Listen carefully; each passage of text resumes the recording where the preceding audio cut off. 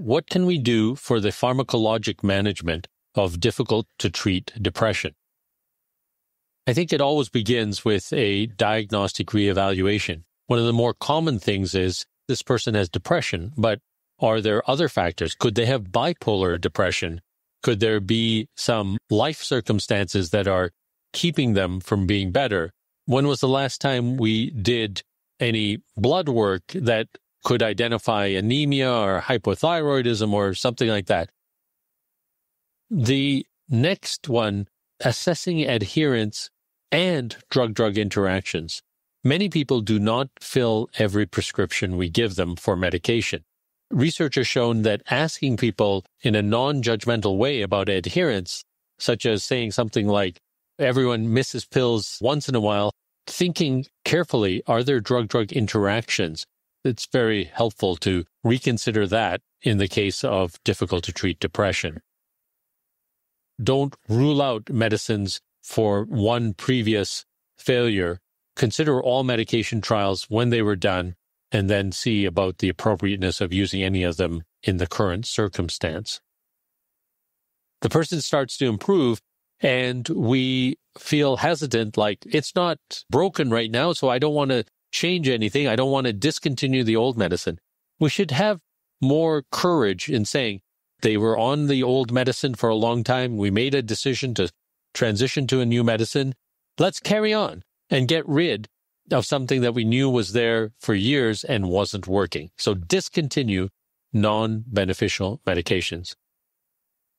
Of course, we're carefully monitoring symptoms, but let's be clear about what side effects may have been more subtle and not bothersome acutely, but are more bothersome in the long term. And how is the person functioning, and what do we need to do to improve the functioning? When you have clear problems with a person not really responding, you go through the basics. An initial approach might be to, if this medicine is tolerable and we've only used a low but therapeutic dose, maybe we can optimize the dose.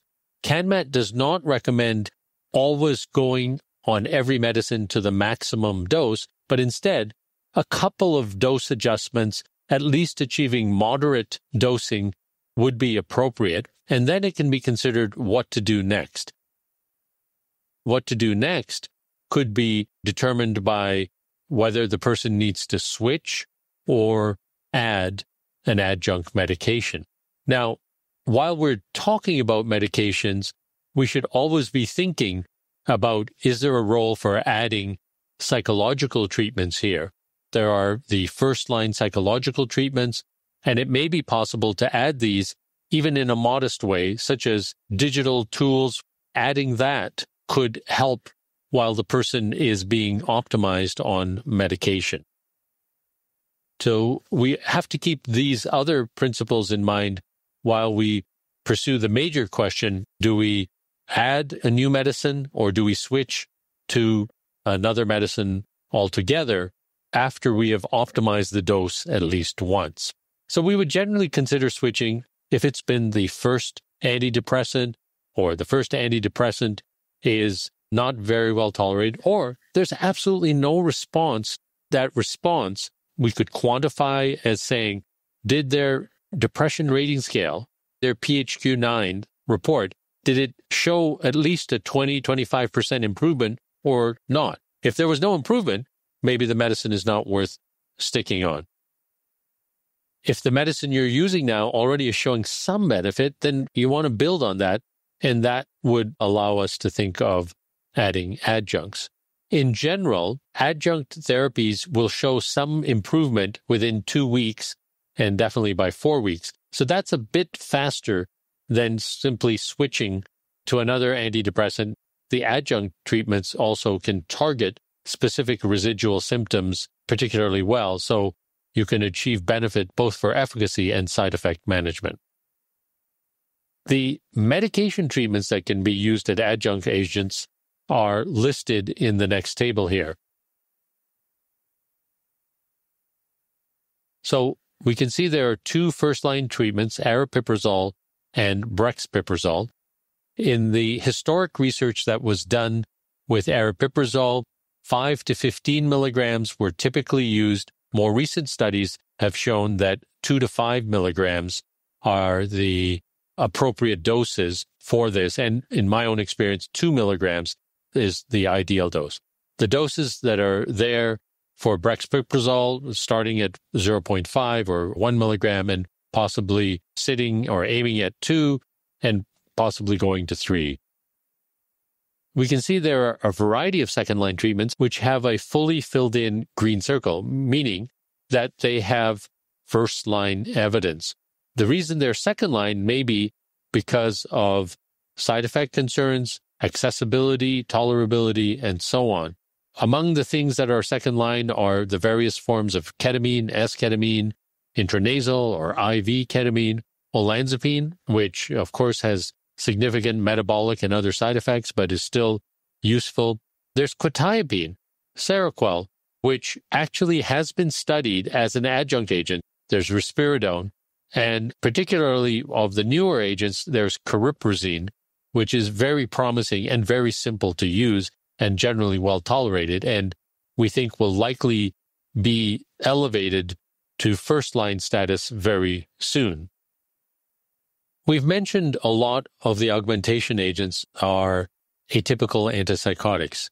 Atypical antipsychotics have a significant side effect burden, particularly in the elderly, and there are warnings about stroke risk in the elderly and so on.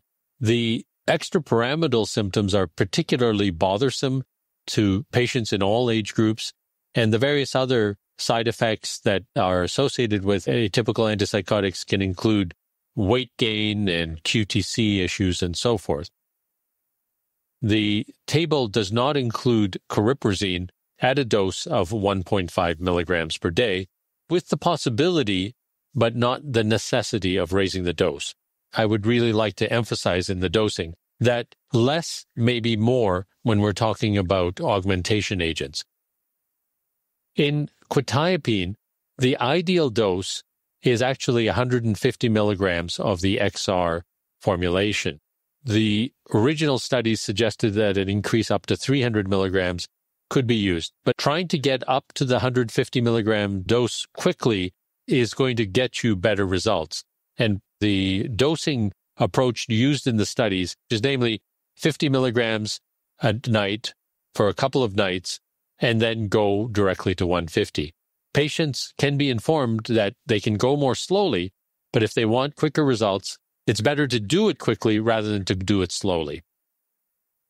It's worth knowing that augmentation with bupropion actually reduces SSRI side effects.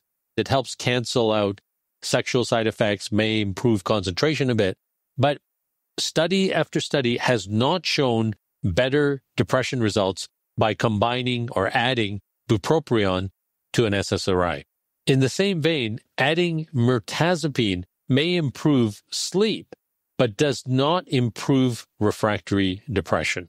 So be aware that the atypical antipsychotics are more likely to be useful as augmentation agents. Dose recommendations are all modest doses, and you should be seeing results in 2 weeks, and 4 weeks should be an adequate trial of an adjunct agent before you adjust the dose or decide that it's problematic. There are third-line recommendations for adjunct agents. Lamotrigine, Lamictal, apart from the initial RAS, is very well tolerated, and many clinicians and patients swear by it. But the evidence that it's actually useful is very thin.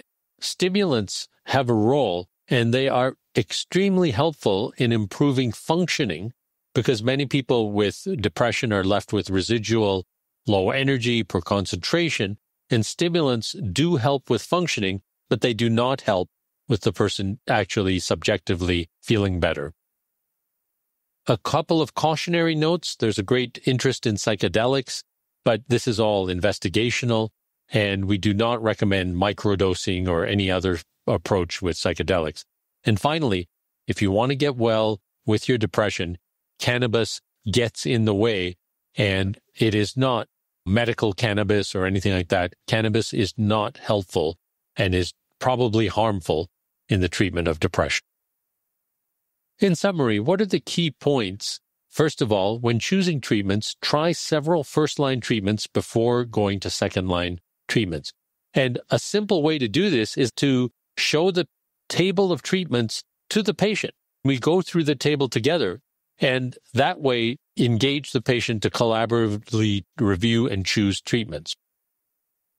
A second key point is that achieve at least a moderate dose of the medication, and you don't have to maximize it before you consider moving to another strategy. If the person is tolerating it and wants to maximize it, then that's very reasonable to go. And the third key point is about augmentation agents. Lower doses are better. Start with aripiprazole at either 1 or 2 milligrams for 2 weeks, and if they're showing some benefit, hang in there for another 2 weeks. If they aren't showing benefit either at 2 weeks or 4 weeks, you can consider another 2-week trial at either 4 or 5 milligrams.